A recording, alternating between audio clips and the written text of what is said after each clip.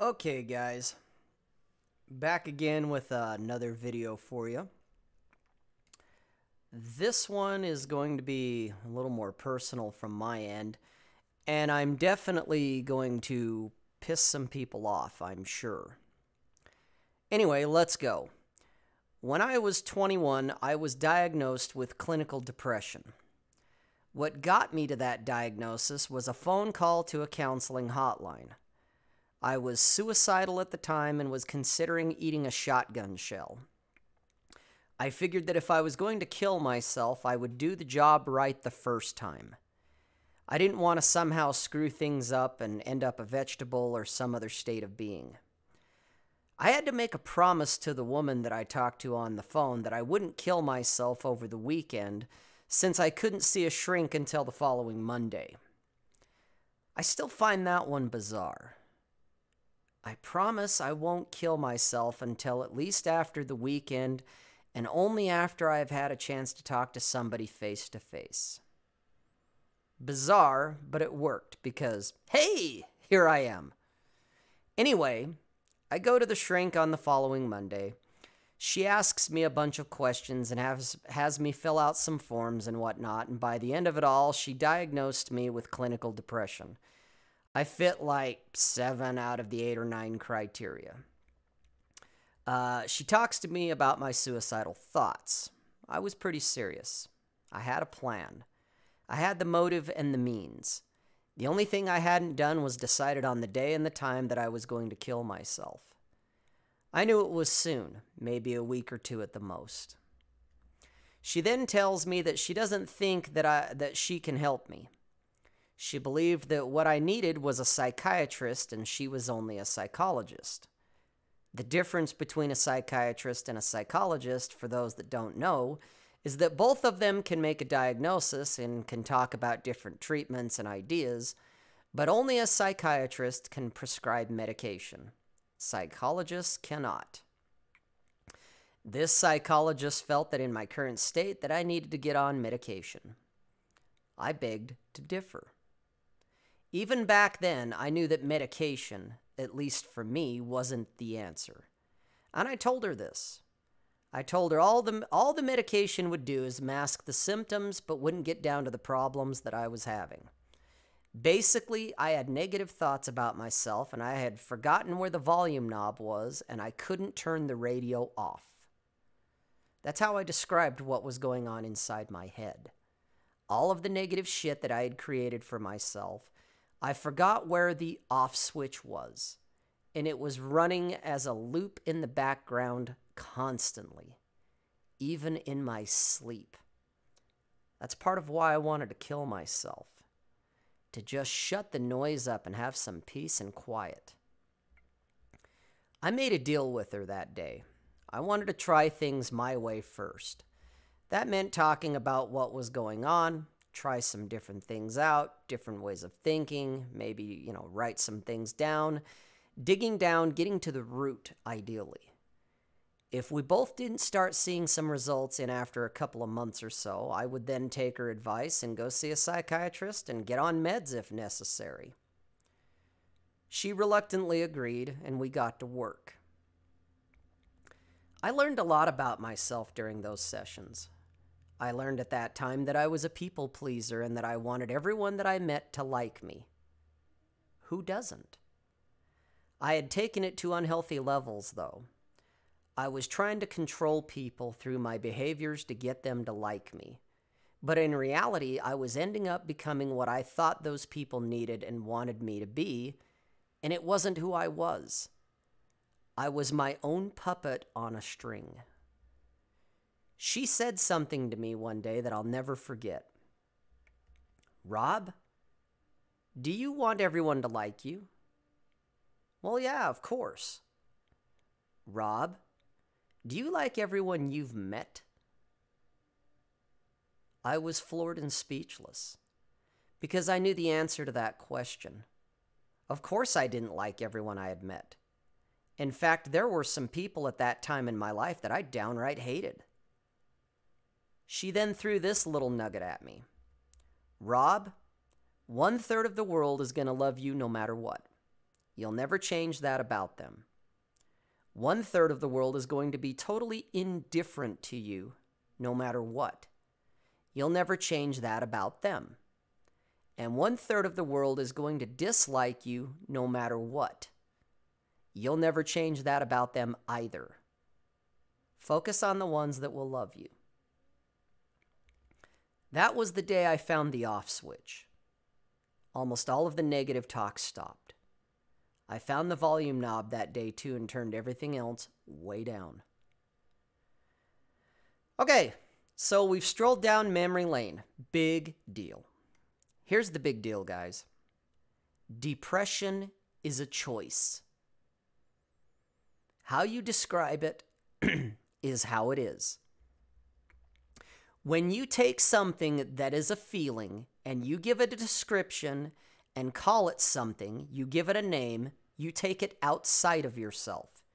You crystallize it and make it real. It becomes static and it becomes its own entity. And then there is not much or anything you can do about it. I have depression. I have anxiety. Think about those statements for a minute. I have depression. So now you have this thing that is outside of you. It has its own name and basically has its own life. It's a real thing. It's not a momentary sensation or a fleeting feeling anymore. It's there. It's always been there. It will always be there. All of the people that I know in my personal life that are on antidepressants are train wrecks. The medications aren't helping them, really. Those medications aren't fixing anything. That's because those medications are designed to deal with chemical imbalances in the brain. In my opinion, there's no such thing as a chemical imbalance. That's a story that Big Pharma created to sell you a solution you don't need to a problem you don't actually have. As I've grown and gotten older, I've realized that what I eat has far more impact on my moods and feelings. My weight and health is more of an impact than anything else on my life. How I choose to label and deal with my feelings and mental states has a huge impact on them as well. Do I still get down and feel sad, angry, hopeless, and anxious? Yeah, I do. The difference for me is that I know that these feelings are temporary and fleeting. They will pass. I can usually trace it back to something shitty that I ate or drank. I stopped labeling my momentary feelings as conditions. I don't have depression. I don't have anxiety. I may feel some negative things, as we all do from time to time, but they aren't current states for me. Not anymore. They're not static. I get into arguments with some of my friends who are on meds for depression and anxiety. Man, do they argue for their conditions. They define their lives, their very existences from them. Guys, argue enough for your limitations, and sure enough, they're yours. I'll say it again. Argue for your limitations, and sure enough, they're yours. You give me examples and show me reasons why you have depression and anxiety, and sure enough, those things are yours, and you'll never get away from them. No meds, no treatments, no nothing will get you away from them. My question to you then is, do you really want to get away from them? Do you really want to overcome them? Or do you want to continue using them as a reason and as an excuse so that you don't have to do anything? Do you want to overcome, or do you want to continue being a victim? Do you want to stay stuck? Watch what you say about the feelings and emotions that you go through. Be careful how you label them. Are those things outside of you, and are they static and permanent?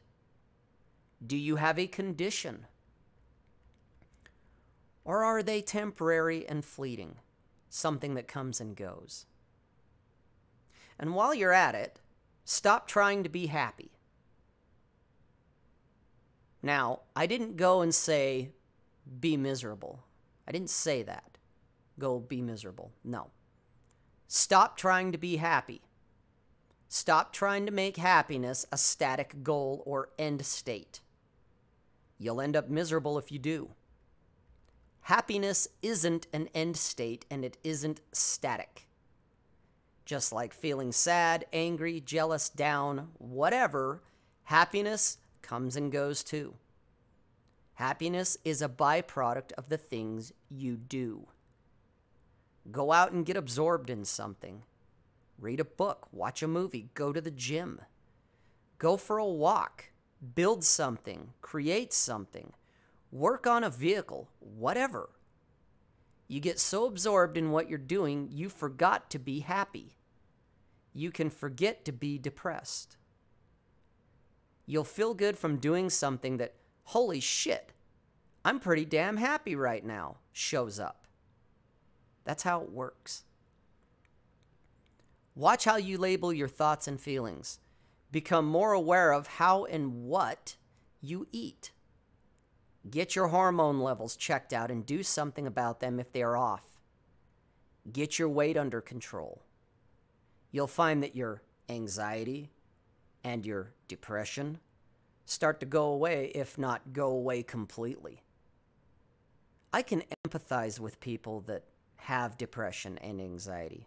I had it. I get it. I was diagnosed with it. I've been there. I've looked down the barrel of a gun a couple of times in my life. I won't pity them, though. I won't enable them. I won't perpetuate their victim status. That's on them. That's on you if this is where you're at. You have a choice. Depression is a choice.